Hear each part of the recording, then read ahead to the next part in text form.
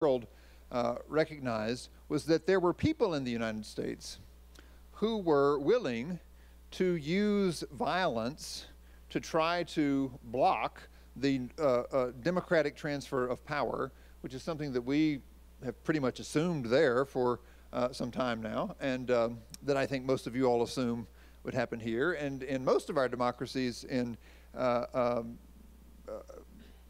this part of the world, we've sort of assumed for a while that we kind of had this down. We didn't always like how it turned out, weren't always happy with the results of elections, but that the nonviolent transfer of power would happen, at least in my lifetime in the places where I've lived, has been fairly well assumed. That was not the case on January the 6th, and as has now come out in many trials, which have led to people being sentenced to, I think, up to 16 years in prison is the longest sentence someone's gotten so far. There were many people who were willing to attack law enforcement officers and break into a building to try to stop a process that was about certifying the 2020 election in the United States. Well, as that was happening, there's a historian at our National Institute of Museums. It's called the Smithsonian in the United States. There's a religious historian there who began documenting the cultural artifacts of religion that were part of that siege. He started calling it capital siege religion. And even as it was happening, he began to note that there were Christian flags flying out on the lawn, that there were people wearing T-shirts that had scriptures emblazoned on them, that there was quite a bit of sort of religious activity involved. I don't know if any of you saw this video. There was a version of it that the New Yorker published after the fact, but there was a man who called himself a shaman. He was rather distinctive, wore horns on his head and such, who made his way after, I think as his trial showed, after assaulting some people and breaking into the building, he made his way into the Senate chamber, so where the Senate meets regularly, and went up on the dais at the front, and when he sort of took control of the room, although there wasn't anyone really stopping him at that point, he called the attention of the room and offered a prayer. And you might go online and watch it sometime if you haven't seen it, because strange as his appearance is, if you closed your eyes and just listened to the prayer, the vocabulary he was using, the cadence of the prayer, the sort of general way of addressing God that he took up when he began to give thanks to God that he had been allowed to make it to this place and to resist this transfer of power in the United States, was very familiar. Would probably be language much like you've heard in churches where you have worshiped. If your Baptist churches here or like other Baptist churches I've visited around the world. It was a very evangelical sounding prayer. And all of this historian was noting because he just thought it was important to document the role that religion seemed to be playing in this event. Well, it turns out that sociologists for some time have been paying attention to the kinds of narratives that led people to believe the stories that were told about the 2020 election and the networks that brought people to that event in D.C. on January 6th. These sociologists survey the American public regularly, and they came up with a battery of questions some time ago that are mostly about, I'm going to pour this water because I inhaled something.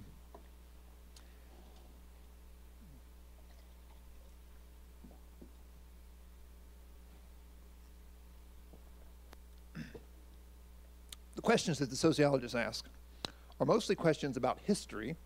Do you think that the United States of America was founded as a Christian nation? They are about people's perception of whether the traditional morality of the United States is being diminished, right? So do you think America is getting away from its traditional values? And questions about how people understand the relationship between church and state. So do you believe in a separation of church and state, which is fairly fundamental to our form of government as it has been laid out in the United States? And do you believe that the Ten Commandments or that the Bible should be a basis for law? And when sociologists ask people these questions, of course, they don't ask them with any broader context, and so people bring their own stories, their own understanding to these questions, and you actually get a range of responses. The sociologists who've measured this for some time say that there are some people who really embrace a Christian nationalist narrative in the United States. They call these people ambassadors. So ambassadors of Christian nationalism are people who would enthusiastically embrace this notion that the United States was founded as a Christian nation, that its essential values are found in Scripture, and that indeed Scripture should sort of be implemented by law in the United States.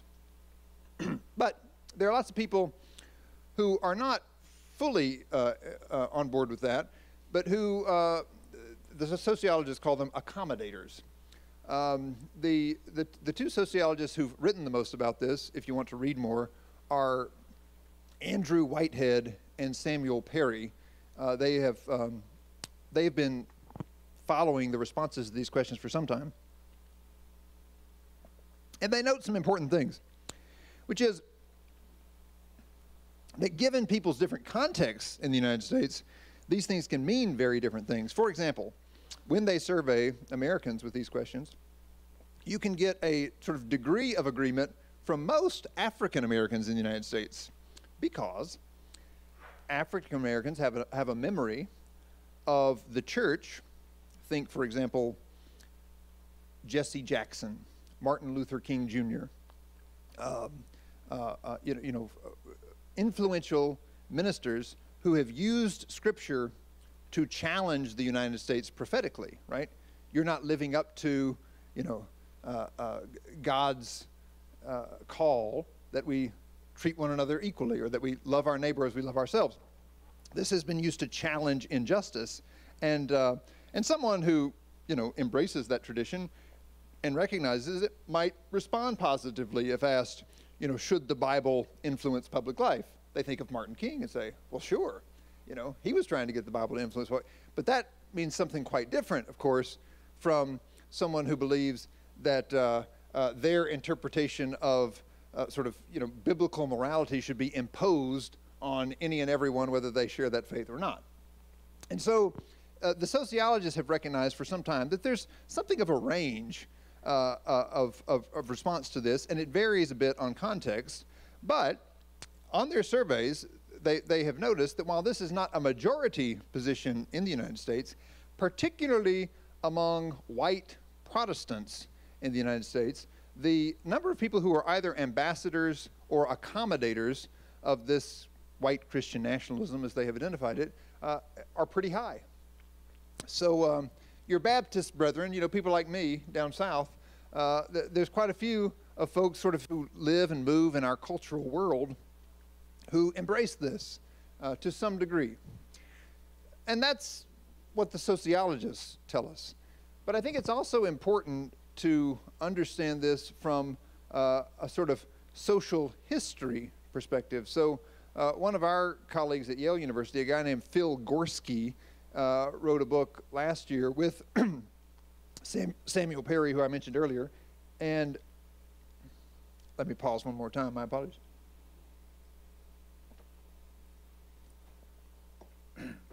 And in this book, called The Flag and the Cross, they note that anytime there's a sociological phenomenon, anytime there's something you can measure that's happening in society, there is a social history to it. And they kind of go back and tell the story. And as it happens, in the United States, there has been, from the very beginning, even from the colonial time, there has been a tradition of people using faith to sort of prop up and justify whatever position had power in society. Think, for example, of the colonialists who were up this way, just south of you, in the Massachusetts Bay Colony. Right? The the Puritans who settled there and who had, power,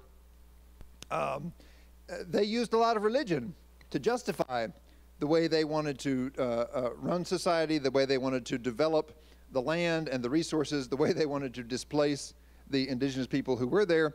And they were often willing to even, if they couldn't impose it directly, to even use violence against their Christian siblings who were of different traditions. And so the Baptists, like Roger Williams and Ann Hutchinson and other folks, get pushed out by the sort of religious nationalism of that day. And so people like Phil Gorski observed that there has been a history of a kind of religious nationalism that has been used to prop up particular forms of social order and power that those who were in charge wanted to have an endorsement for. And alongside that, there have always been people of faith who have been resistant to that and who have pushed in the other direction.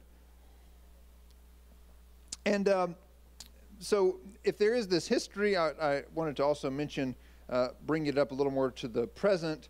There's a historian named Anthea Butler who's written on this, who has some very important things to say, in particular about how race has played in to the way Christian nationalism has been used since the sort of 1970s in the United States to mobilize a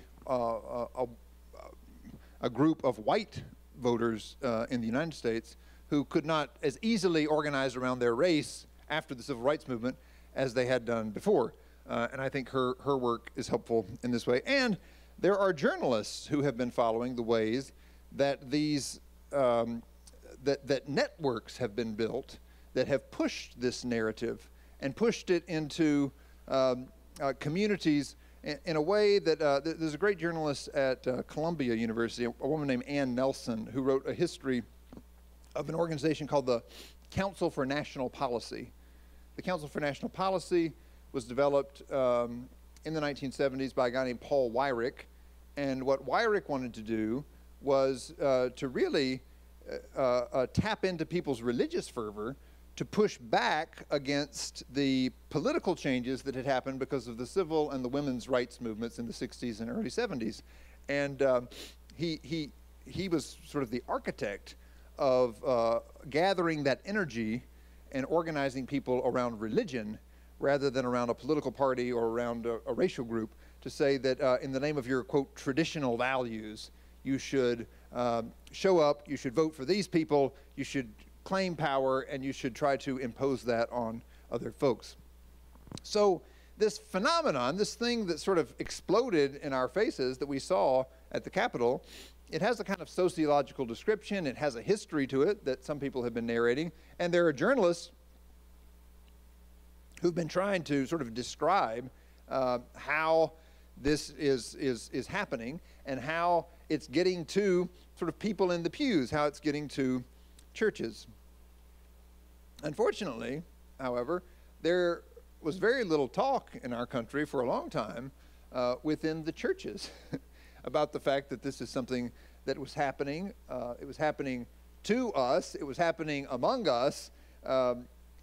In many rooms, there were people who were organizing and talking about how our churches could be used to organize these sorts of movements, and yet there was very little reflection within the church about how this was impacting us, how it was shaping our discipleship in our congregations, and how it was shaping our witness in the world.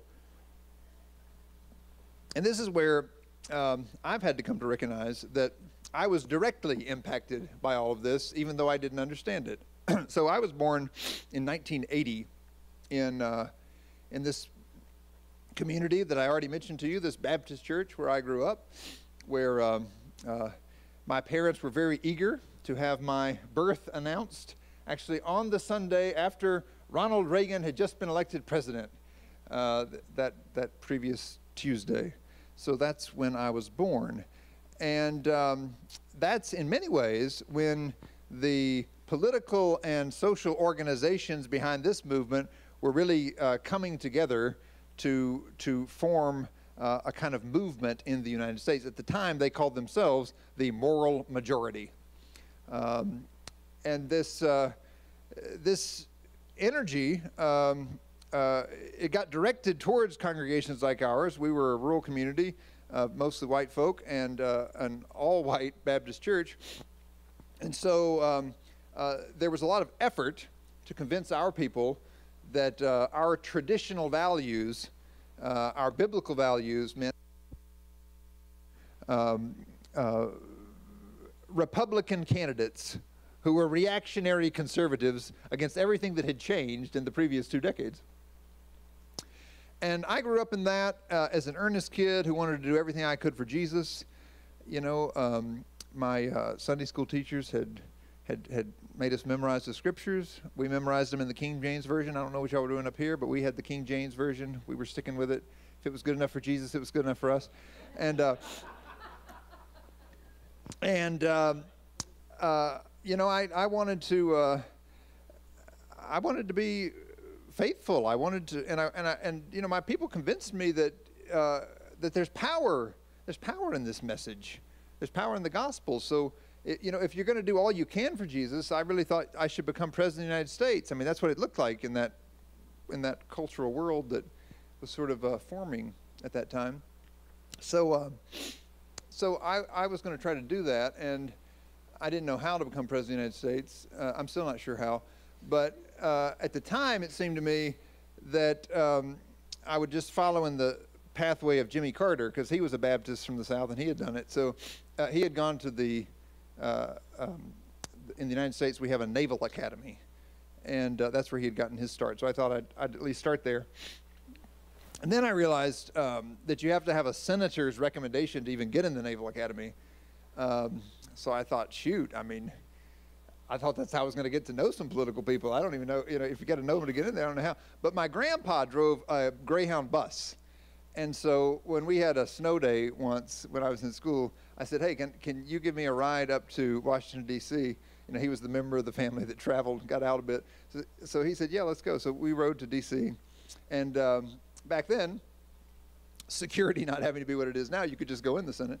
And I walked into the upstairs, you know, where you can observe, and I was looking on the floor, and there were young people like me who were running around on the floor of the Senate. And I said to the security guard, I said, who are those people? They're my age.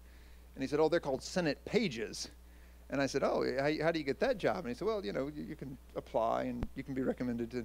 So I got myself appointed to be a page in the U.S. Senate. This was going to be my first step towards, you know, getting to the Naval Academy. And as it happened at the time, the senior-most member of the Senate was a senator from South Carolina named Strom Thurmond. And so I got placed in Strom Thurmond's office. Now, in 1948, Strom Thurmond was the Dixiecrat candidate for president. He was as rabid a segregationist as there could have been through the whole civil rights movement.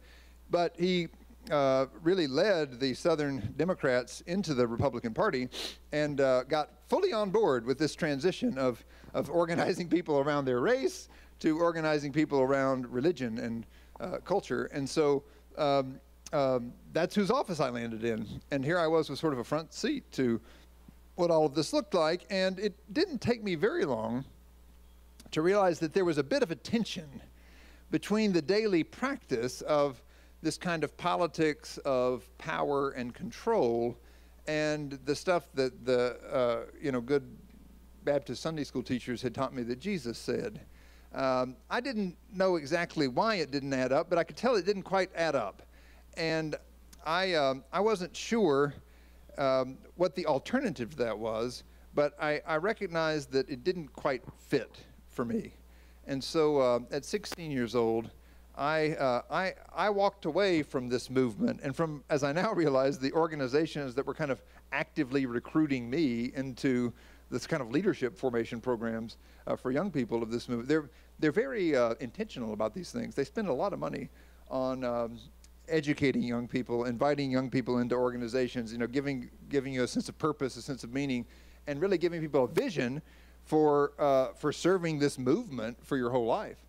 And I give you my background just to say that I now recognize that I was I was in it deep there for a minute. I was very much asked to be part of it. I attribute to the Holy Spirit, really, the fact that the scripture that was within me, the faith formation that I had received, the basic discipleship that was offered to me by good people, really, who wanted me to love Jesus, had given me enough to recognize that there was a basic discipleship problem here. There is a tension between the way of Jesus and the way that this movement forms us to primarily want not to love and to serve God with our heart, mind, soul, and strength, but primarily to have power and control over the society that we live in. And so that process led me into a season of reflection that I've been going back to recently, because I recognize in the United States and increasingly in conversations around the world that the critical reflection that's happening within churches right now around religious nationalism is something that I really had to come to terms with as a teenager. And when I went home and tried to figure this out, I found it incredibly helpful to learn that there were black Christians in the South. I met the person I still work with today, Reverend William Barber, who was pastoring the Greenleaf Christian Church in Goldsboro, North Carolina at the time. And he began to introduce me to a tradition.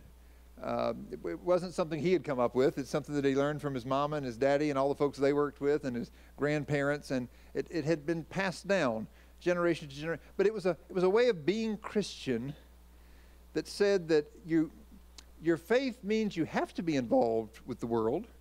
There's no following Jesus without being engaged with the world, but it doesn't mean you have to be in control. No, black folks in the South have always known they're not going to be in control. No, but God has power, and God has a way that God wants to transform the world. And when we work in the way of Jesus, and when we learn the politics of God, that has the potential to transform the world that is into the world that ought to be. I began to learn that tradition, and as I learned it gave me an opportunity to reflect on how my own assumptions about faith, and particularly about faith in public life, had been shaped by the religion of the slaveholder more than the religion of Christ. That's a distinction that a man named Frederick Douglass made in the 19th century. Frederick Douglass, who had been enslaved and had been taught Christianity by the people who enslaved him, they said, read this Bible. It says, slaves, obey your master. You ought to read that part. Douglass actually learned to read and recognized that there was a liberating message in this scripture, that the same God who had raised Israel out of Egypt raised Jesus from the dead and could raise him up from his own bondage if he would give the Spirit a little bit of help. So he said, I prayed for 20 years for my freedom, and I never got it until I prayed with my feet. So he got on out of there, and he got away from the place where he was enslaved. He got up to the north. He joined an AME church, and he began to read the prophets. And if you've never read Frederick Douglass could preach Jeremiah, let me tell you, because those prophets and what they had to say about the unjust structures of this world, it really rang true to him.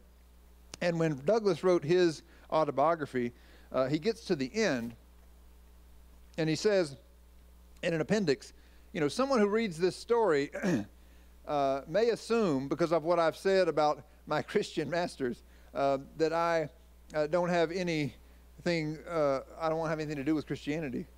And he said, no, far from it. He said, between the Christianity of the slaveholder and the Christianity of Christ, I see the widest possible difference. And he goes on to write about what he learned from Jesus, this Jesus who hates injustice, this Jesus who can set people free, this Jesus who loves and has the power to transform our lives and society. That's the Jesus that he loved. And that perspective gave me some resources to begin to reflect on how slaveholder religion had impacted me. And so I went back and I began to read about how the people who had used faith to justify owning other people, how they had thought about that. And even though, we don't make those arguments anymore, because in at least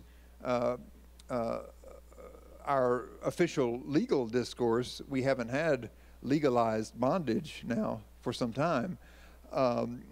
The sort of gymnastics, the mental gymnastics that people went through to explain to themselves why that was so, I think continue to influence us to this day. I went and I read a Baptist from Virginia. His name was Thornton Stringfellow. He was a pastor. This is a practical theology gathering we're at here, right? We're talking about pastoral theology. We're talking about how do you practice in ministry what we reflect on from Scripture and from the doctrine of the church. Well, this is the kind of writer Thornton Stringfellow was. He was a pastor in Virginia. And in the Virginia, where not only slaveholding was allowed by the law, but it was the basis of the economy. And it's important to say in the United States that Virginia is not only the place where the legal and social systems of slavery were born, but it's also where white people learned to be white. I don't think we often reflect enough on that side of it as someone who was taught to be white. When, the first folks from Africa documented in the United States arrived at the port of Jamestown in 1619. Y'all probably heard about the 1619 project. There have been some people, for the past couple of years in the United States who've been trying, to reimagine our own history from the perspective of these, as the record says, 20 and odd Negroes who were sold off a ship there at Jamestown in 1619. When they arrived, there were many people who were working as servants and who were being traded as servants in the colonies at that time. Most people came on some kind of an indenture, right? An agreement that they would be a servant to someone else for a certain amount of time. And there was no clear category to put these folks in that was different from that. And if you go through the Virginia Code, for the next few decades, it wasn't clear.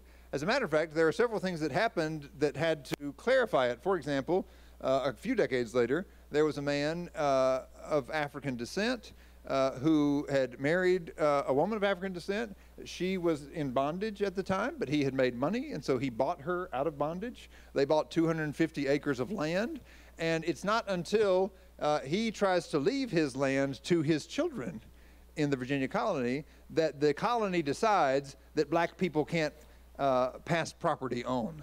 And so they give his property not to his children, but to a white, a person of European descent. And you begin to have this distinction between, we sort of take this as a given. There are white people and black people, whatever that means. Now, I'm not saying that folks couldn't see, differences in skin tone at the time, but I'm saying there weren't these easy categories that existed to say what those things meant. And all of this developed in Virginia. And as it developed, if you read the history of Virginia, Virginia Baptists, for example, Baptists in Virginia initially said, there's no way under the law of God that you could own another human being. The Baptists got together at a statewide convention in Virginia and said that. And then they went home to their congregations. And they realized, the pastors realized, that the local economy had already become so tied to the practice of slavery that the people who paid for their church and who paid their salary were not going to allow them to say that Christianity forbids slavery. So at the next Virginia Baptist Convention, they changed the rules. It's in the record. All of this sort of came to be in this place, and it's, a century and a half later, but Thornton Stringfellow is a pastor in Culpeper, Virginia, at this Baptist church, when in the early and mid-19th century, these folks who called themselves abolitionists were using the Bible, of all things, to go around the country and say that this practice of owning other people was wrong. People like Frederick Douglass, and Sojourner Truth, and people who had experienced it had also linked up with, some folks who hadn't experienced it but recognized that it was wrong. The abolitionists was a multiracial movement. There was white folk and black folk working together saying this is wrong, and because it's wrong, we have to end it, and we have to end it now. We can't just, like the authors of the U.S. Constitution said, end the trade, a few decades later, and then just let that see what it happens from there. You can't keep kicking it down the road. If it's wrong, it has to end now. That's what the abolitionists were saying. And Stringfellow, as a pastor in a place that had become entirely accommodated to the economic practice of owning other people, endeavors to explain not only to his congregation, but in a writing that was shared widely with Baptists at the time, he endeavors to explain why it's not only justifiable, but it's good that people who think they're white own people they call black. And here's his reasoning. He says that, as he imagines it in God's will, that people who lived in pagan Africa, this is his language, were brought to these shores by good Christian people. And in their enslavement of these pagans, they had shared with them the good news of the gospel. And so Stringfellow says, as an argument for the practice of slavery, that because people who are from Africa had been enslaved and brought to the United States, they had had the opportunity to hear the gospel, their souls were bound for heaven, and he said there was some hope that one day they might return to Africa and take the good news there. This is his argument. Now, nobody quite makes that argument anymore because nobody's trying to justify slavery, but I don't think you have to, I don't have to spell it out much for you to see how much that has shaped our imagination of missions. Yes? The separation of the soul from the well-being of the body. Oh my, I heard a lot of that growing up. I still hear a lot of it today. And this notion that the Savior nation, this great so-called Christian nation, is going to carry the gospel to the rest of the world. This man, not only calling himself a preacher, but aiming to teach people all over about the Bible, had evidently not read the Bible itself to see that, Philip and the Ethiopian mix it up right there in the story. The gospel's getting to Africa before the story is over, and he thinks he's going to take it to them or have some enslaved person take it to them 2,000 years later. It's a sort of insanity almost. I mean, from our perspective, it can look crazy, and yet, I think if we own this as a history, I had to own it as something that had shaped my own personal history. I mean, I grew up in a Southern Baptist church. There were Southern Baptist churches because Thornton Stringfellow and others convinced the Baptists of the South to separate from the other Baptists in the United States over this issue. So people not only believed this, but they let it shape the way they understood faith. If you could think that way about how someone else's soul is saved, then you begin to think that way about how your own soul works. And this deep division between what we do with our bodies, how our bodies interact with one another in society, what we are talking about in terms of the public good, gets radically divorced from the well-being of souls. It's why, I mean, as I understand it, Canadian Baptist Ministries today is very committed to integral mission that Brother Rene Padilla taught us about as a response to this kind of very bifurcated Christianity where, the well-being of the soul and the mission of the church and its engagement with people and communities and work for justice are two separate things. That's rooted in the kinds of ways we had to split ourselves in two in order to justify owning other people.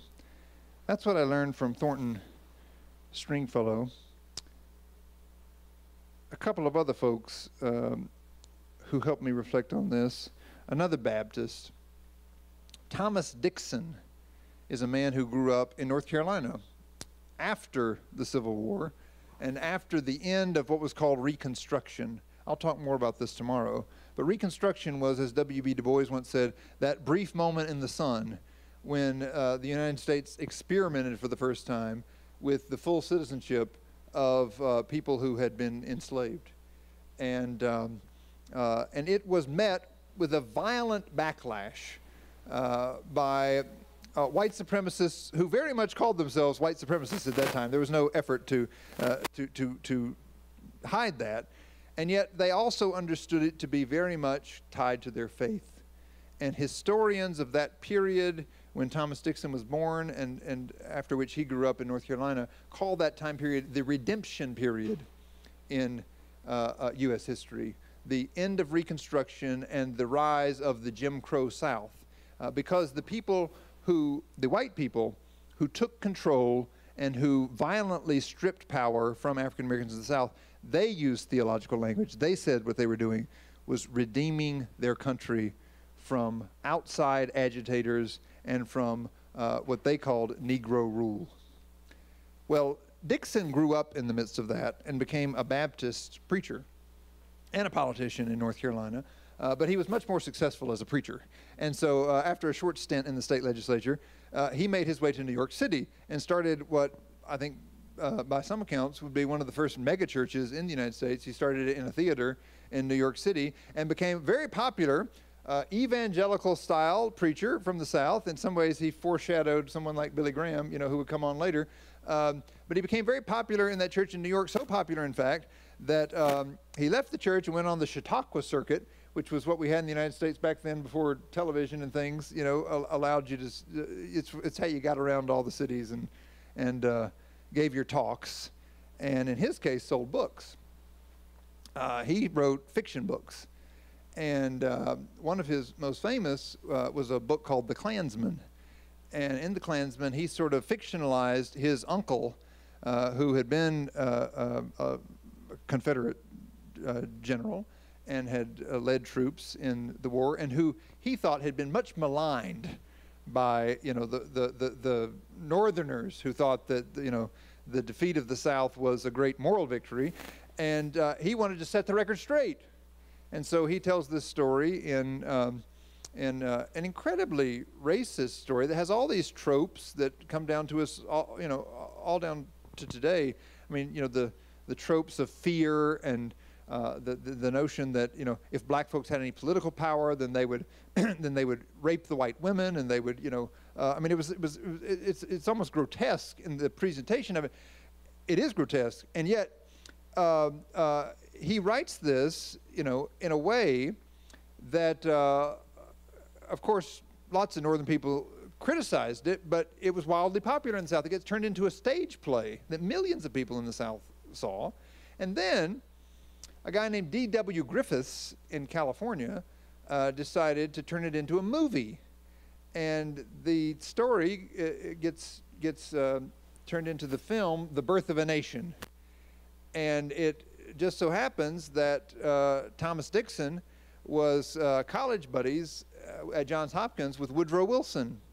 And Woodrow Wilson had just gone from being president of Princeton University to being president of the United States, and he invites his old buddy, Tom Dixon, to the White House.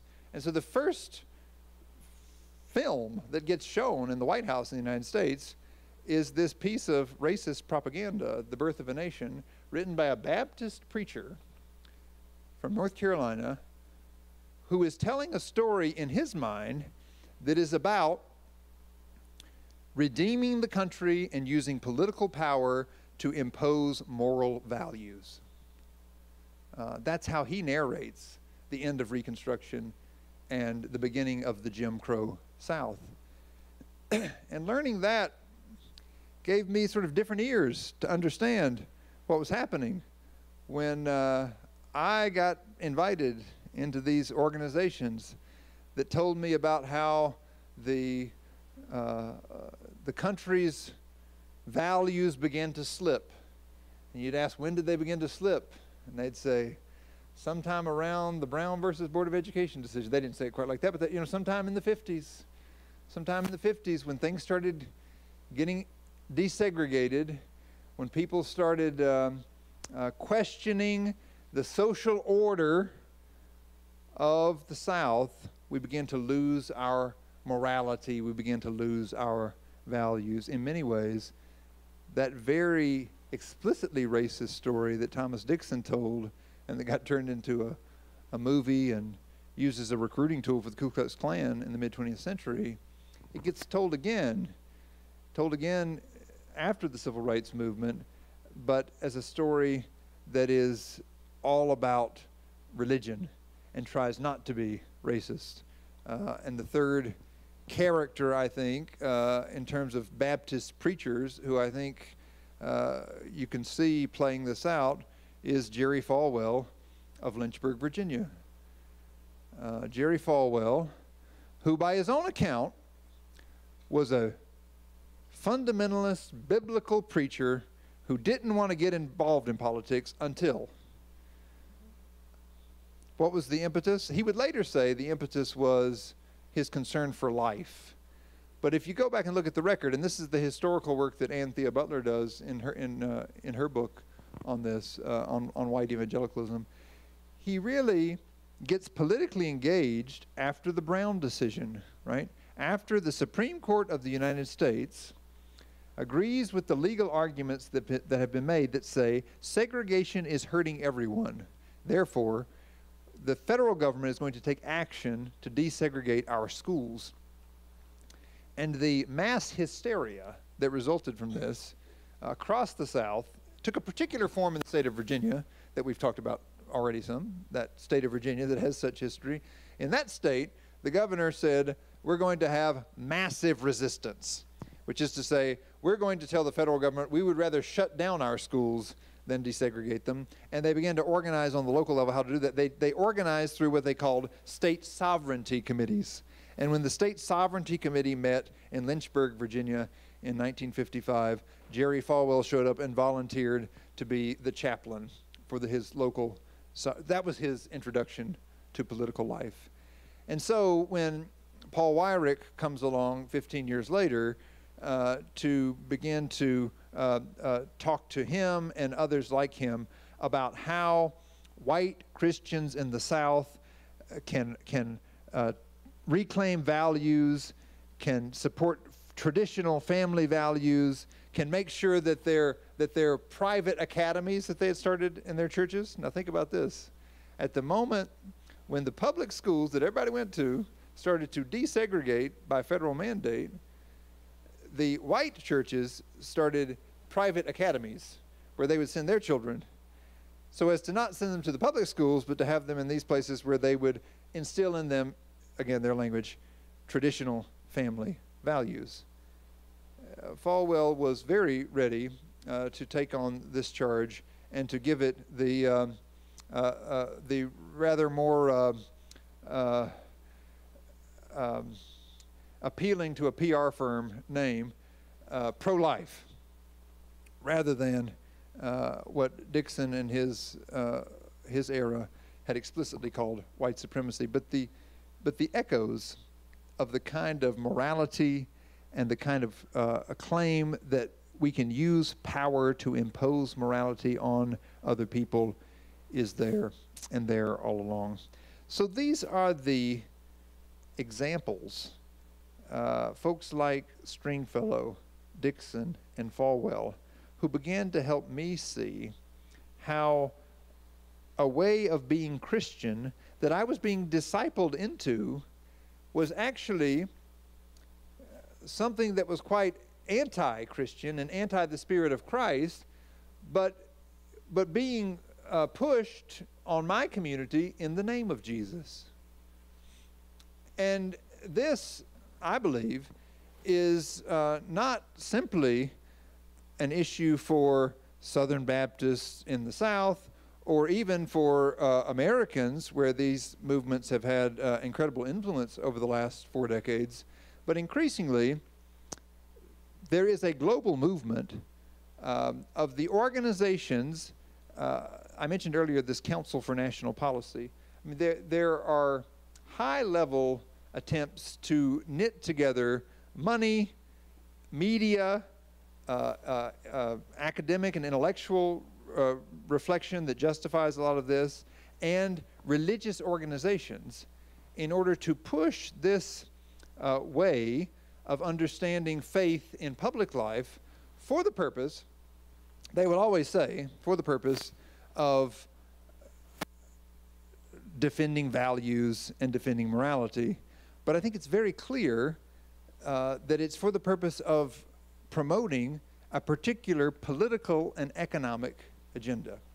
And so, while our contexts are quite different between the United States and Canada, and our governments work quite differently, what I want you to know is that the organizations that want to use Christian faith in order to promote this cultural and political movement for the sake of power are very much focused on you and your churches as well. And all of the ways that this can not only impact our public witness, but also our discipleship, our understanding of what it means to follow Jesus and what it means to practice Christian faith in our communities, are being impacted because the reach of these organizations is it's just so huge. The publishing arms of them, the degree to which they're present on the internet, anybody who gets on YouTube and starts watching Christian videos, they're going to get simply. Ann Nelson says it like this, the woman who wrote the book on the Council for National Policy. She says that these organizations have spent their money to strategically create what she calls a wraparound culture. And the point of the wraparound culture is to take something that if I came and told you about your faith, you would call me crazy. But if you hear it on the radio station you listen to, and you hear it on a news station that you watch, and you read it in a free pamphlet that you get in the mail, and then maybe somebody comes to your church and says something about this, it begins to sound sort of normal. And the fact of the matter is, in places where this has become the dominant culture, I mean, folks here in Canada ask me all the time, how in the world do people believe the craziness? If you just hear Donald Trump on TV, the man sounds mad. You ask yourself, how could anybody ever believe that? But if you go to a rural community in North Carolina where I live, and the local pastor says it, and the Christian radio station says it, and the politicians say it, and the half the school board says it's true, you begin to think, well, maybe there is something to this. So I think the power of this wraparound culture and the capacity of sort of repeating a message to invite people into an almost alternate reality is something that we have to pay attention to, and as Christians have to pay attention to the way that it is impacting our faith. Not just the way other people see our faith, but the way our faith is actually being practiced by people in our congregations. I cannot tell you in the United States since January 6th how many pastors I've walked through this stuff with who have then said to me, well, I did have a parishioner come to me and say, what should I do? My husband was at the Capitol. What should I do? My uncle was there. I watched his Facebook live stream. He live streamed it all the way through the Capitol. It's something that is, and so I will wrap up here for tonight. I know that all of this can feel incredibly overwhelming. I know it because I've lived it, and because I've had this conversation with people who very much live in this wraparound culture every day. And so, as a person of faith, I've spent a good bit of time praying and asking Jesus, how in the world did we ever get here, and what is somebody like me, or what are any of us supposed to do if we recognize that this is happening? And the more I have prayed in that vein, the more I've been drawn to the Gospels. And in the Gospels, I recognize this. I never saw it before. Before I went back and took seriously how all this had impacted me, I'd never noticed this. But Jesus is actually challenging religious nationalism a lot, all through the Gospels, right? Who does Jesus get the maddest at? He gets the maddest at the religious leaders who are in cahoots with the people in power and who are using that power to hurt vulnerable people. Jesus in that way is like all the prophets, right? He's ready to rage. He's ready to go in there in the temple and turn over the tables because why? The religious leaders are using their religious power in collaboration with the political powers to exploit the poor. And that makes Jesus very mad. And Jesus actually has a way to take this on. That is, Jesus leads a poor people's march into Jerusalem. We call it Palm Sunday.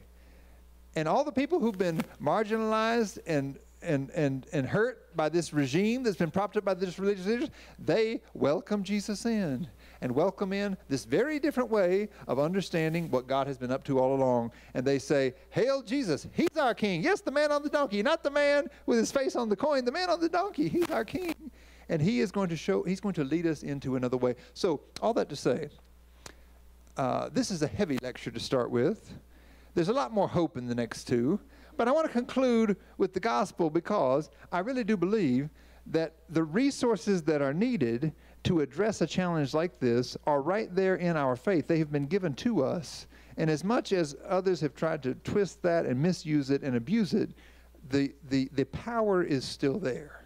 And so if you will stay with me, both you who are here and you who are online, if you'll stay with me for the next 2 days, what I would like to do is go with you into the history of those who have resisted all along, to learn something from those people. And I'm going to offer you this tomorrow. I'm going to make a bridge between Nova Scotia and North Carolina as just a way of showing how the Spirit has already been working between these two places to make that possible. This was in the middle of the 19th century. Somebody who was in both of these places was showing us another way. We're going to look at the history of that and then finally look at what moral fusion movements for the common good can look like today. So that's where we're going. But I wanted to begin by saying we are in a mess.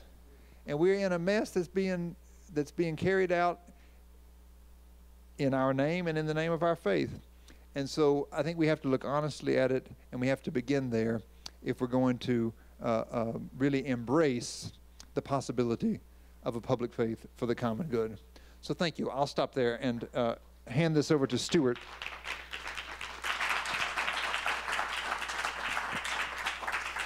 Okay, thank you very much. Jonathan's going to stay here, and we will take questions. They tell me this microphone works, so you can give that one to anybody. Okay, yeah. So I'm running out if anyone has a question in the room that they want to follow up. So I had a question, but I'll save it because it may be more coming in the next two nights, but we might get there. We'll see. So anyone in the room, first of all, who might want to ask a question around some of the analysis, some of the claims Jonathan has been making, either for clarity or in order to say, well, I'm not quite sure, what did you mean by that? Yeah, okay. I just want a clarity question. Okay, well, here, you need to use your microphone so that others can hear, if that's okay, okay?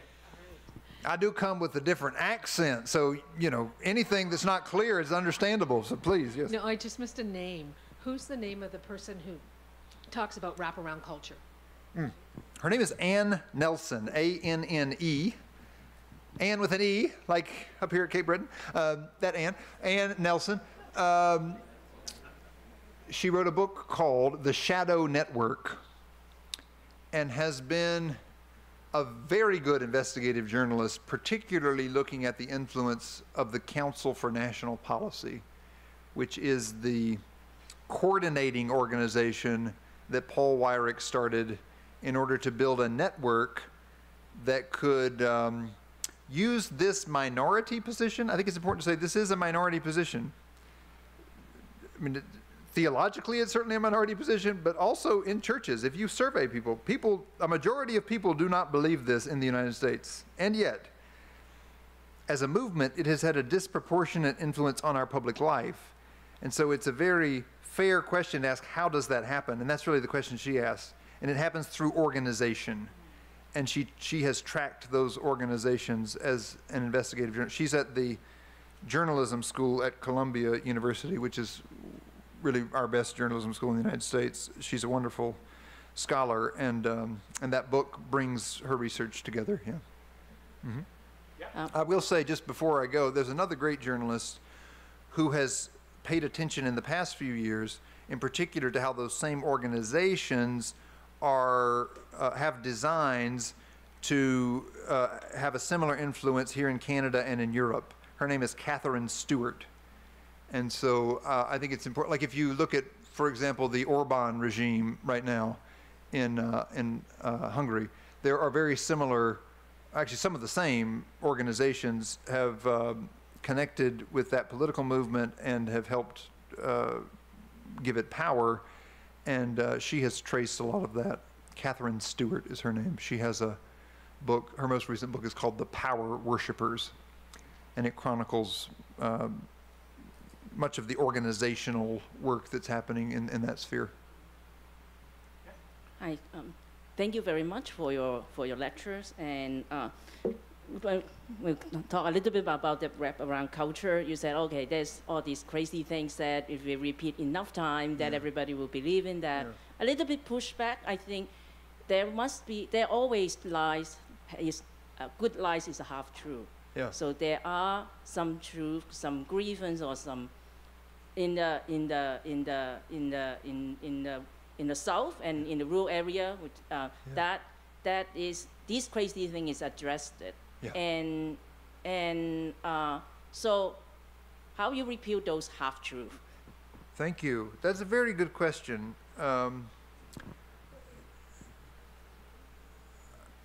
I think you're absolutely right that the organizing behind what I've tried to sketch here aims to exploit a particular vulnerability. And this is a vulnerability that is shared in much of the world, so I think it's worth naming. I think the easiest way to name it is to say that in the global economy, economists have told us for some time that there is a growing inequality, right? I know the particular history of that in the United States better than I know it here, but I know it's real here, right? You have growing inequality in Canada. We have growing inequality in Europe. It's very real in South America. It's very real in Asia.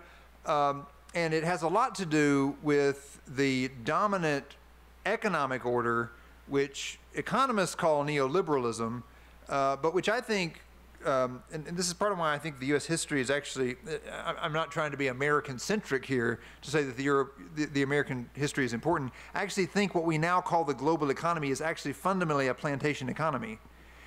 And I say that partly because the arguments that the economists made for the neoliberal order that we live in today were largely based on ideas about liberty that were developed by slaveholders.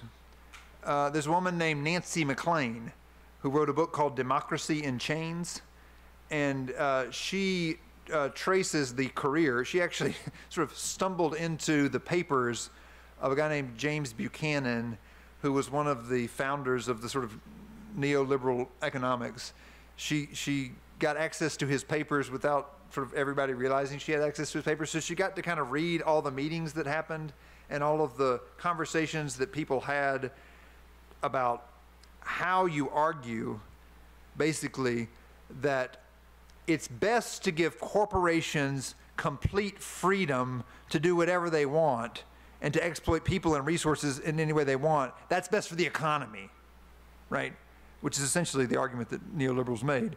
And that whatever potential social ills that might create will be addressed by a growing economy, right?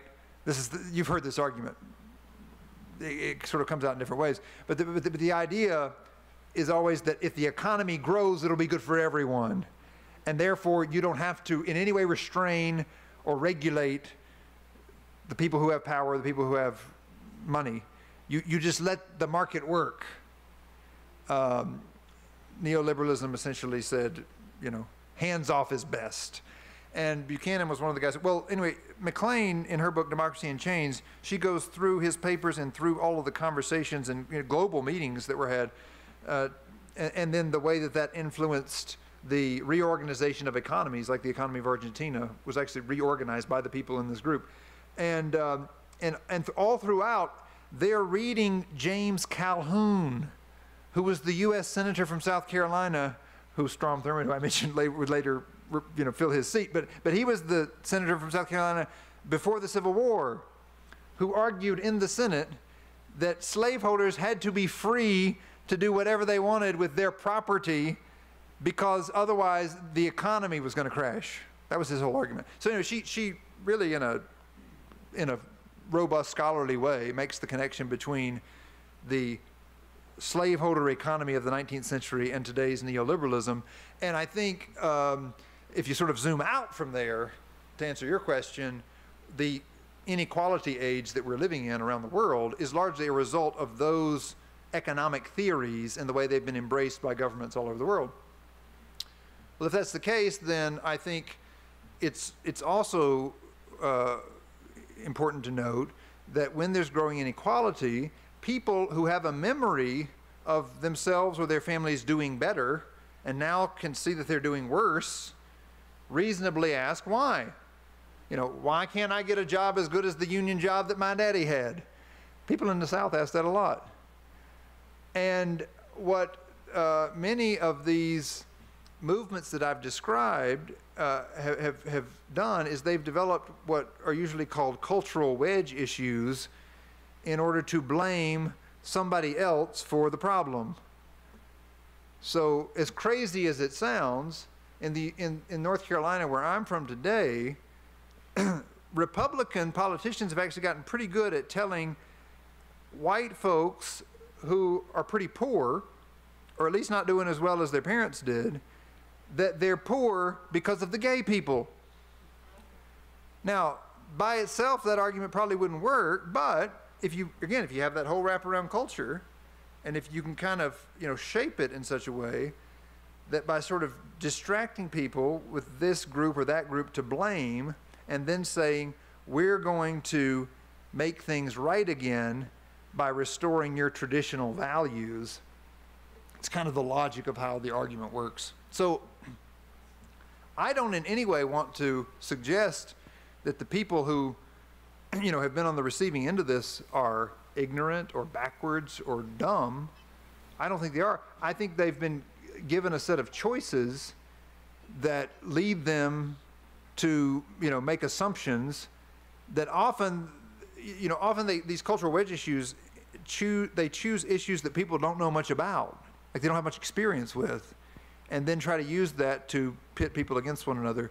So fear and division is an old pattern. I think it takes new forms, but I think that's the tactic that's associated with this particular strategy, and that it's playing on the vulnerability of people who are living in an inequality age. And that's very real, right? Which is why any Christian attempt to offer hope that's real in the world has to be real economic hope, right? The good news of Jesus needs to be something about God. What is God's economy? We worship a guy who pulled coins out of fishes' mouths. We got to make that real. For people who can't feed their children, we got to figure out how to make that real. And I think that's a great challenge that we face in terms of meeting this threat of Christian nationalism. Thank you for asking. Okay, yeah. I'll come up there in a moment. I'll sit in here first, and you might have to keep putting your hands up because I'll forget who I saw. I was just wondering about your perspective of the 22 midterms and Trump losing the 2020 election. Is that a source of hope for you, that as horrible as Trump's hold is on the Republican Party, that his hold on the country as a whole may begin to wane? And I'm wondering how you feel about how his hold is on the evangelical church now compared to when he ran for president in 2016. Yeah, no, these are good questions, and I don't have all the answers. It is clear to me that some people who were persuaded by these messages have been, thank you, exposed to them enough now that they have their doubts. It's also clear to me that the Republican Party in the United States recognizes the person of Donald Trump as at least a potential vulnerability. And so there are many people who may have the same aims who've just decided that he's probably not the best vehicle for achieving those aims. That's politics, and it's messy. And so it doesn't foretell any particular conclusion, I guess is what I'm saying. It's very possible, given the narratives that I've described and the way that they have been able to mobilize people, that that they could be directed behind another candidate who could do even more damage in terms of policy, right? In terms of the political agenda of stripping all regulation from, you know, people who have money, and taking away any capacity that we have to care for one another through, you know, the shared life that a government makes possible. That's possible. It is also possible, and this is where I invest my energies in the United States, that people who have seen this and seen it in such a sort of raw and exposed form could embrace a different kind of political vision. And so that's what I'm going to talk more about tomorrow, what that looks like in the United States right now, and actually even more on Thursday. But I guess I hold on to hope, recognizing that both things are possible.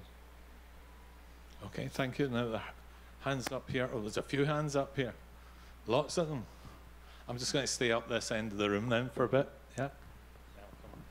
Once again, thank you very much for your perspectives and the obvious work you've done to garner all the knowledge that you seem like, you know, is vital that we hear. It's good. It's good. Now, I just wanted, if you speak for a moment about media, like Fox, Yeah. etc. And here in this country we have a national news source. Yeah.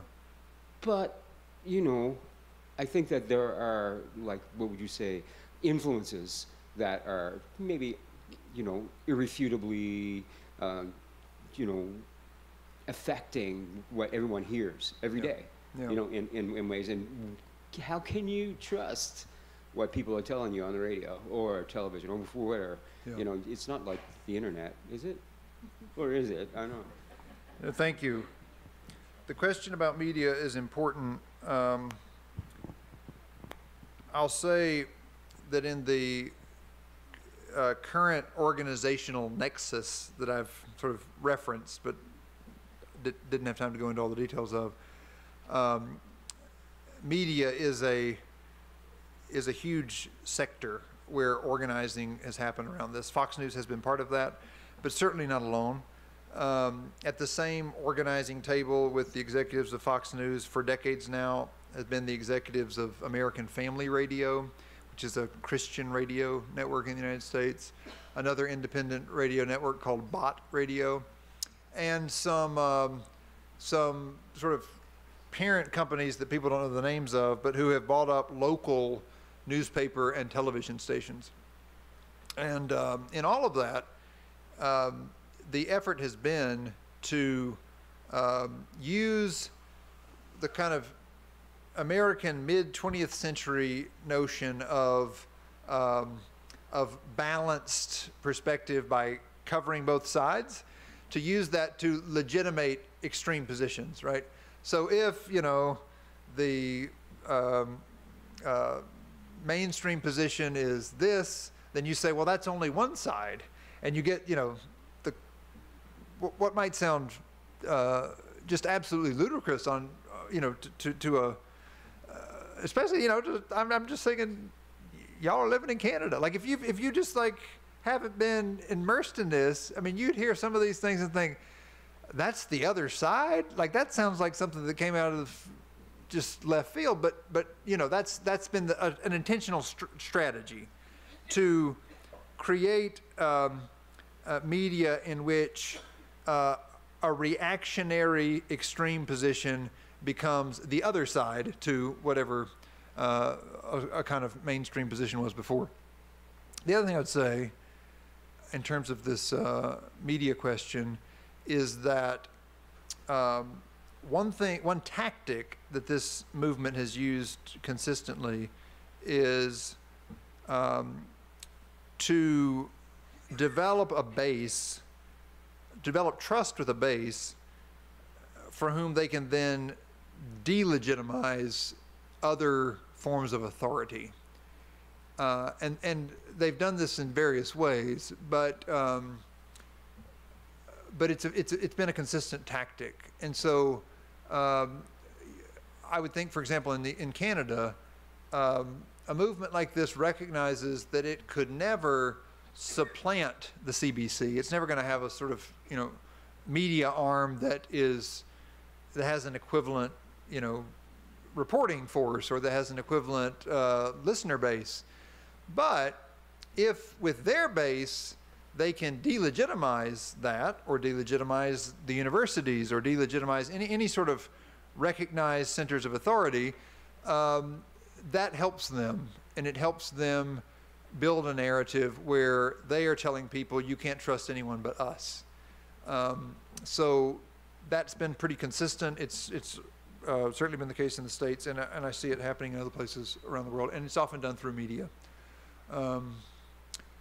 There's been some interesting research just since the pandemic on just the way that YouTube and YouTube's algorithm has shaped, you know, young people who, not just young people, but often young people have used YouTube as a sort of, you know, I mean, like I used to turn on the TV when I was a kid at home and see what was on, and people will get on YouTube, and apparently there have been several studies where people have sort of increasingly fallen deeper into the rabbit hole of what I think can legitimately be called conspiracy theories, but simply through, you know, this kind of a form of media that will continue to repeat the same kind of story from different sources, because that's just how the algorithm works. So I think it's important to pay attention to all those things.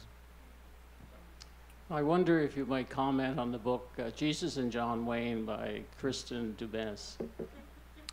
Yes, so Kristen Dumais is a wonderful scholar, historian at Calvin University, and yes, she has told a version of this story that I've tried to summarize for you, but from the particular perspective of the way that a form of masculinity was tied to this this vision of power and control. And I think, you know, in some ways, every Baptist preacher who I mentioned tonight in that sort of chronology of how slaveholder religion developed over time, she would also have a way of reading them into the story of Jesus and John Wayne. John Wayne here just being, you know, the American cowboy from the movies who embodied this form of masculinity and power and control and values that that a segment of white evangelicalism in the United States embraced as true traditional values. So I think her story is very important, in particular in the way that it exposes the role that gender and gender identity has played in this. She's an incredibly good scholar, and I will say that she has also, since publishing that book, been, I think, doing very important work to try to identify what sort of shared commitments and shared narratives are essential to democracy.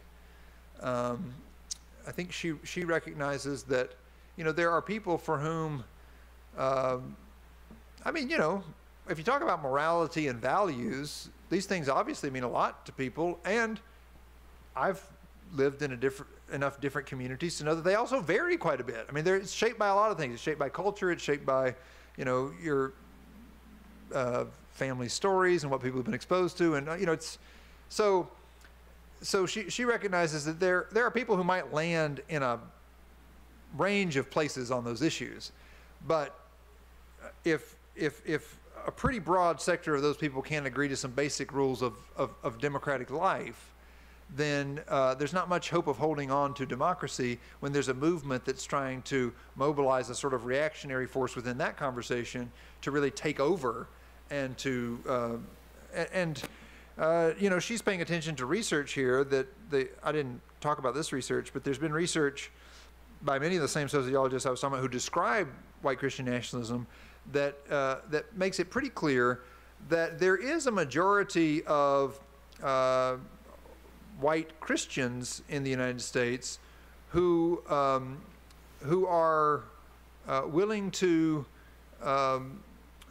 forego the normalities of the democratic process in order to hold on to this narrative. Questions like, do you believe it may be necessary to take up arms in order to defend your vision of what this country should be? There are segments of the Christian community in the United States where a majority of people now say yes. And that's pretty alarming. So all that to say, I appreciate the work she's doing to try to identify a kind of broad center where people could maintain a commitment to democracy and to working out differences that people have about all kinds of things in terms of how we live, but to continue to live peaceably together in a place, and to even believe that we can take care of one another's basic needs and educate one another's children and those kind of things. Okay, we're going to finish with just one more question. I think it was over here. Last question to you. Thank you for your excellent talk. I heard you mention the moral majority, and so I'm interested in looking at the religious right in Christian Coalition Moral Majority in the 80s and 90s. Yeah. And I wonder your thoughts on the historical relationship of that to Christian nationalism a la January 6th. Is Yes. this the same movement? Is this one that influences the other? Is this something different but they have similarities? What's the historical development there? Thank you. It's not exactly the same, but it is that movement grown up, in the sense that the organizations and the narratives and the money that those three things that were behind those things have responded to changes in the United States and have become, I think, what is now described as white Christian nationalism. And in some ways, of course, the basics of what I've been trying to sketch have been there all along. So I would have called it white Christian nationalism then as well. But I'm just saying in terms of what you see today, I think it is a kind of genealogical progression of that. And of people within those circles deciding that the power to control is more important than any sort of hesitancy they had about these tactics. I'll say one other thing I've learned from the sociologists. Robert Jones is another sociologist who pays attention to these things. And one of the things he notes that has changed in this time period, it happened actually during Barack Obama's presidency, and I think that's significant, is that white Christians in America became a minority for the first time. So part of the reality, I think, of living at the center of a plantation economy that has never really repented of the basic structure of that, but has continued on, is that Americans always live, and to some extent I think the global economy always lives, with an assumption of racism. Like there's just an assumption of white supremacy that's there. And I think America has been able as a country to maintain both a functional white supremacy and a belief that it's a democracy because it has been a majority white country. Well, white Christians became a minority, or one among many minorities, during Barack Obama's presidency. And I think our demographers say that white people in general will become one among many minorities around 2040 in the United States. So I think that is creating a sort of tension in this narrative, right? So people who've been able to sort of assume white supremacy, but we're a democracy, we get along, you know. I think that's coming to a head. And so I think there are real decisions that are being made about whether people can share power or not. These organizations behind this movement that I've been sketching, they have made their decision. They do not want it, and they do not believe it's possible. And they are willing to do almost anything, from what I've seen, to hold on to power as a minority. I think that much is clear. I think the question that poses for Christians is, well, if we didn't even realize that this was a choice in our various contexts, you know, what choices are we willing to make now that it's clear that maybe this democratic experiment has never even really been authentic? So are we willing to do the work it would take to make it real? Or are these folks going to decide our future? I think that's the decision before us, which is why I wanted to take the time to sketch this rather gloomy reality, because for some people, it was never possible to ignore it. And maybe the most important thing for somebody like me, who has been able to live in the illusion that they're white for all of their life, maybe the most important thing for somebody like me is to just say, the world is not as I thought it was. And I need to relearn. I need to learn from somebody else what's possible. Which is what we want to turn to tomorrow evening. So I hope you'll come back. Jonathan, I want to thank you.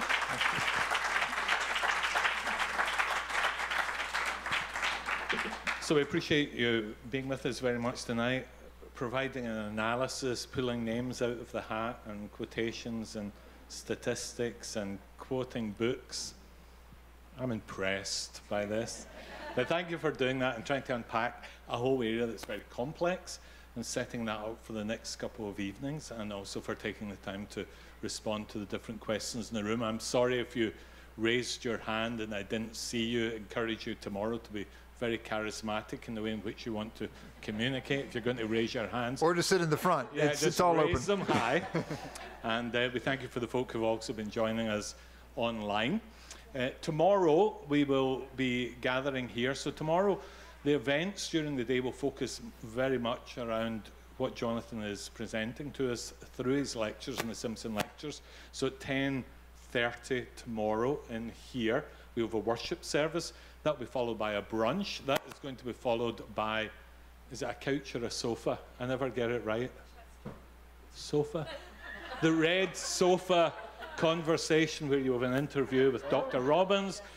It will be followed by a seminar in the afternoon. But the trouble over here, we have some doctor of ministry students. My apologies.